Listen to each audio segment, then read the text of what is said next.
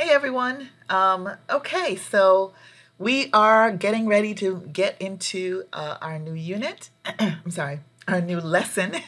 We have not made it to our new unit yet, but we are marching forward in Unit 5, and we are getting ready to continue in Unit 5. Now, I want to talk a little bit about what this next lesson is about. In Unit 5, this whole time in Unit 5, we have been talking about places around town, right? And we've been talking about, places in your neighborhood. We just did a lesson on Sandra's neighborhood, places in Sandra's neighborhood. And so now we're going to talk about your neighborhood, your town, your city, so that you can know how to talk to people about your neighborhood and your city, your town in English. So let's start with, what are some places around town? What are some places around town? Some places that you have to go to around town in your neighborhood. Some places around town, if you have young children, you want to take them to a daycare center. You might want to take them to a daycare center, right? Especially if you have to go to work and you can't take them to work with you, right? You take them to a daycare center. If you don't have to take them to work with you, then you might want to take them to the park. So in your town, you might have a park, in your neighborhood.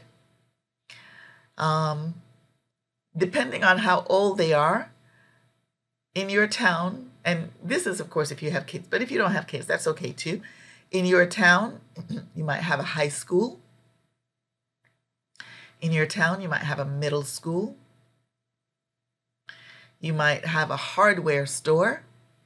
A hardware store is a place you go to buy tools, usually tools that you can use to maybe fix your car or, fix something in your house. There might be a university. There might be a university in your town or near where you live. There might be an elementary school, and there might be a senior center. These are just some places that you can find around town. Now, what I want you guys to start doing is I want you to try to write down new vocabulary words. So if these vocabulary words are new to you, I want you to write them down. And, of course, if you have any questions, place your questions in the YouTube video, in the comment section of the YouTube video. So we are actually going to talk about places around town, some places that might be important to you that might not be on the list.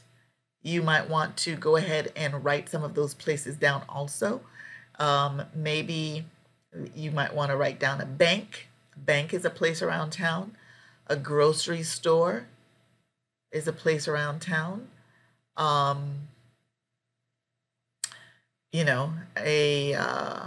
church. A church is a place around town. So these are some places around town. So we are actually going to be spending some time right here on page 65 in your student book, and then we're going to talk about a few other things, but we're going to spend some time here on page 65 in your student book. And exercise 4, it says picture dictionary, places around town.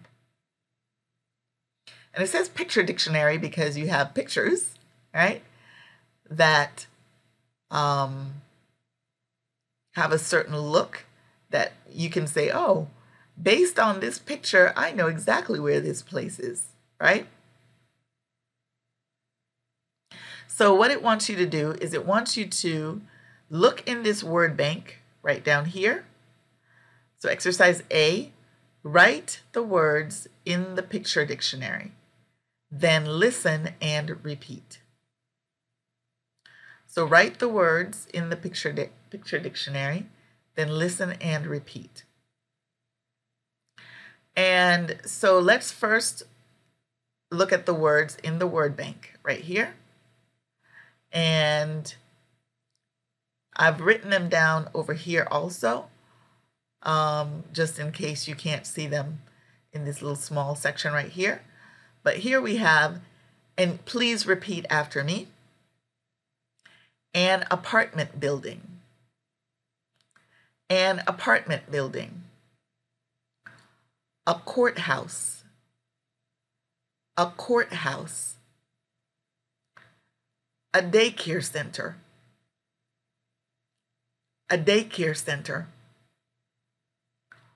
a hardware store, a hardware store, a high school, a high school, a playground, a playground, a police station, a police station, a senior center, a senior center, a shopping mall, a shopping mall. So these are the words in the word bank. And let's look at the pictures and see if we can tell from the pictures which one of these should go in which column. But first, let's talk about the pictures. So number one, they've already given us the answer, but let's take a look at the picture. You have someone going down an escalator. You see stores in here. You have people. There are two different levels, level 1, level 2. You have people walking around, a lot of people walking around. So this, number 1, is a shopping mall. A shopping mall. This one is pretty easy. This one is pretty easy. They pretty much give you the answer right here with this picture because it says high school. I didn't know they would make it so easy for you. So this one we can tell right here, high school. This one, we see someone here. We see a teacher. And then we see some young kids all sitting around at a table. All right, so that's what this picture is.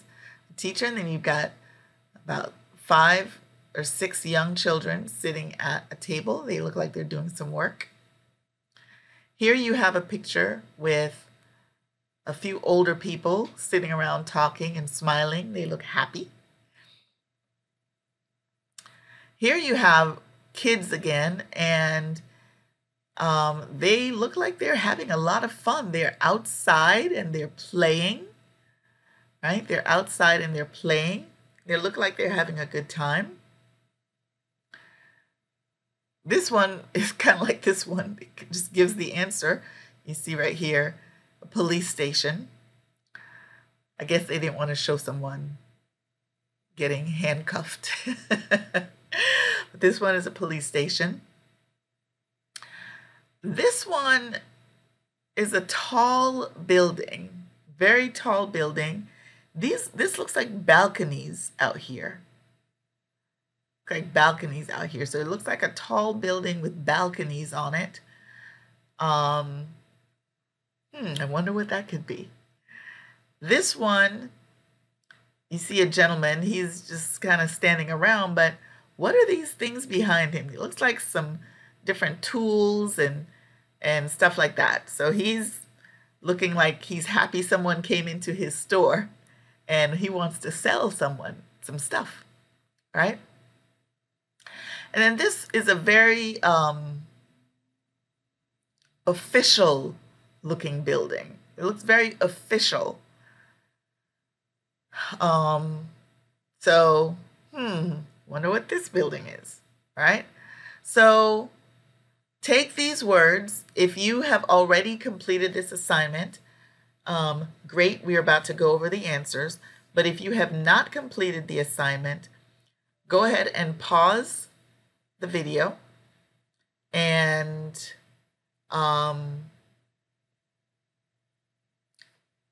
complete the assignment, and then come back and we are going to answer the questions in the next slide.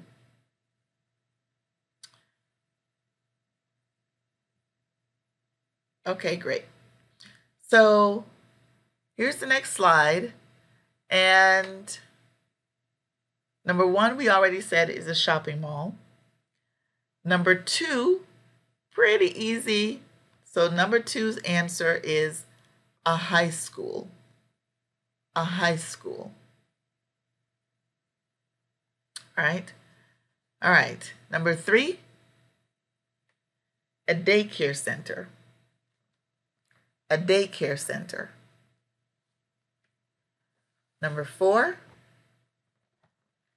a senior center. A senior center. Number 5,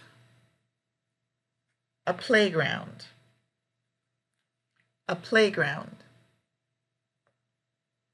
Number 6, a police station. A police station. Number 7, an apartment building. An apartment building. Number 8, a hardware store. A hardware store. Number 9, a courthouse. A courthouse. Okay, so those are the answers to these questions. I want us to pay attention to down here a little bit where it says culture note. Culture note. Most elementary school students are 5 to 10 years old. I have a nephew. He just finished 5th grade. That is the end of elementary school. In the US is 5th grade. Middle school, most middle school students are 11 to 13 years old. Middle school starts from 6th grade and goes to 8th grade. And then most high school students are 14 to 18 years old. And of course, high school is 9th grade to 12th grade. Awesome. Okay. So I want to talk about something here for a second, because you notice right here, we have this little word in front of our places. A shopping mall, and this little word, an apartment building. These are what are called articles in the English language. And I want us to talk a little bit about using articles. And so we are going to talk about that because it's a really important concept, a really important thing that we have to do in English. The articles, we're going to study this topic just a little bit and talk about how to use and when to use articles. So first we have a or a, can be pronounced either way, a or a. We use this with singular countable nouns that start with a consonant. We use an with singular countable nouns that start with a vowel. And then we have 2 other articles, the and. This Z actually stands for 0. And I want us to take a look at when and how to use these articles. So Let's go over here for a second. And this I thought was a really good website for explaining the use of articles. Now, something I want to point out here is this word general, okay? And we're going to talk about this. So it says there are 3 articles in English. And the reason it says 3 is because a and an are used in the same way. There's only one difference. And so these are considered one article. Then we have the, which is considered another article. And then you have this word zero. Now, we don't use the word zero. It's just that because of the rules, you don't use an article at all with certain words. So let's talk about the rules, the example, and the explanation. First, we're going to focus on a and an, or a and an. So first, when we use it. We use a and an for singular, countable nouns when the listener, the person you're talking to, doesn't know which one we're talking about yet. So here's a good example. Let's see a movie. Let's see a movie. Now, the other thing I want to point out here that I mentioned in my slide that they don't say here is that we use a with a word that starts with a consonant. We use a with a word that starts with a consonant. We use an with a word that starts with a vowel. We use an with a word that starts with a vowel. And I'm going to, just to point this out, I just want to show right here, we have an apartment building. So apartment starts with a vowel, A. So we use an apartment building. The other thing I want to point out is when we use an and then we go to the next word, we actually link the sounds here. So with a, you stop before you say the next word. A shopping mall. A, pause, shopping mall. A shopping mall. With an, you link the sounds. So you just keep going. An apartment building. An apartment building. An apartment building. With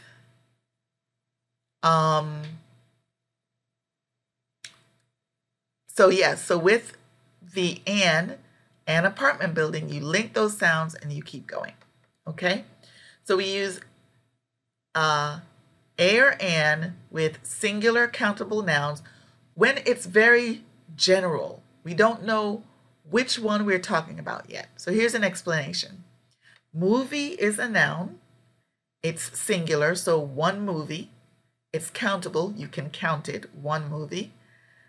And it's the first time we talk about the movie, so the listener doesn't know which movie yet. It could be any movie, a movie, all right?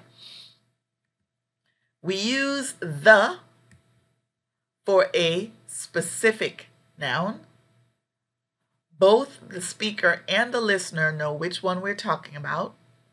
And we can use it for any noun, singular or plural, countable or uncountable.